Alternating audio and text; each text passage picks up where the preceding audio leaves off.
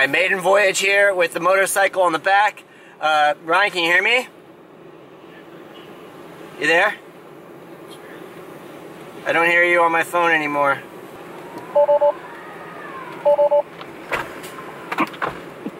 Alright. Yeah, keep going. Yep, keep on going and keep on going.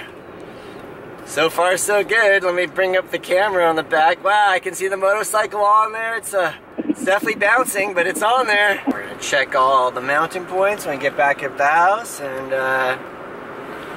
should be nice and tight, hopefully still.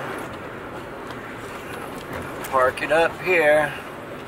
So we did it. We got the Zero on the Model X, and it's strapped up, charged up, and we're ready to go. We're on our way to Carmel.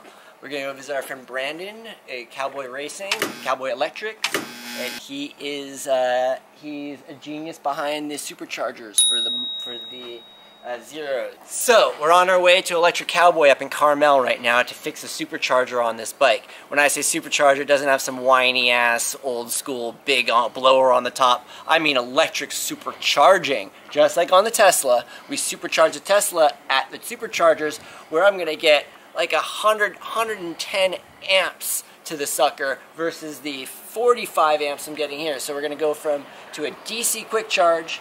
We're going to put on this guy the same thing, but it's going to go with a Tesla charger now. So at the Tesla charger, we get the full 220 volts. It charges in 30 minutes to an hour versus at 110 volt stock, which was 8 hours. So you'd ride like 140 miles on your bike, sweet, you got to Malibu, but then you're stuck there all night. Similarly to a destination charger on the Tesla, this was the same thing. But when we outfit this guy with one of Brandon's chargers, that gives us now supercharging on this bike using the full, look at this, check it out, that's a Tesla plug on there. It's no longer the J plug, so we're plugging in the Tesla charger on this sucker, and yeah, go up to the Cowboy Electric Ridge. We're gonna get on the road now. Yeah, come on, let's go.